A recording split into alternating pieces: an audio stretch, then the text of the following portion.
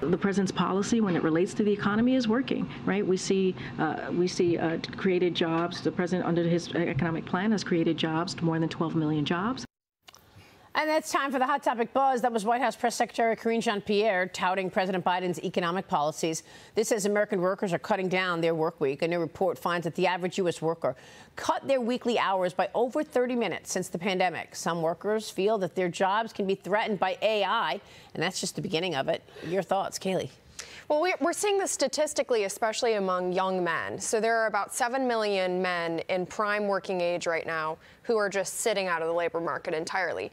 And I think the same attitude is present, especially among younger adults, my generation, Gen Z. So many of these young adults are graduating from college and expecting to get jobs that pay them 6 figures right away.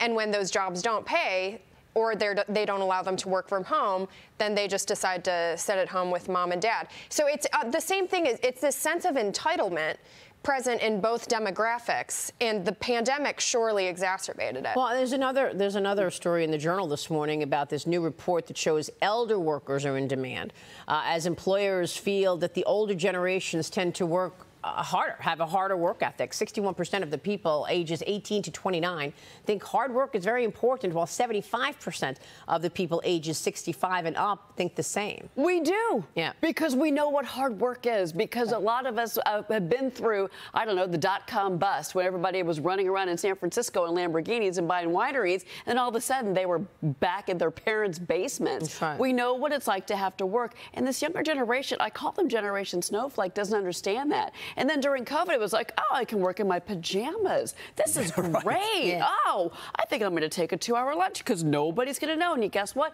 Until companies start to actually hold these workers accountable, they're going to keep getting away with this. I'm not surprised at all. Well, it's also the tone that the White House sets. All this free stuff, right? You want to forgive student loan debt. You want to keep, putting more stimulus money out there. That sets a tone and makes people believe that, the government will take care of me. I don't have to work hard. Right. And you can't teach work ethic, but you can actually very easily do the exact opposite. And you can pollute children's mindsets into believing there's no need to try hard. We live in a participation trophy culture. Nobody has to try hard anymore. Everybody's a winner. Everybody gets a trophy.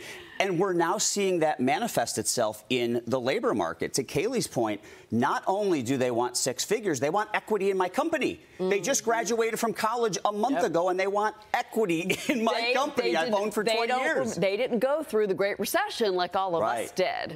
Well, I mean, here it comes. To your point, Dr. Jill Biden, the First Lady, wants both teams in women's basketball to go to the White House. Participation trophy, right? Exactly. And that's very disrespectful to the winner. That's right. Yeah. Because it's a big thing for the winner to go to the White House. Right. All right, let's take a break.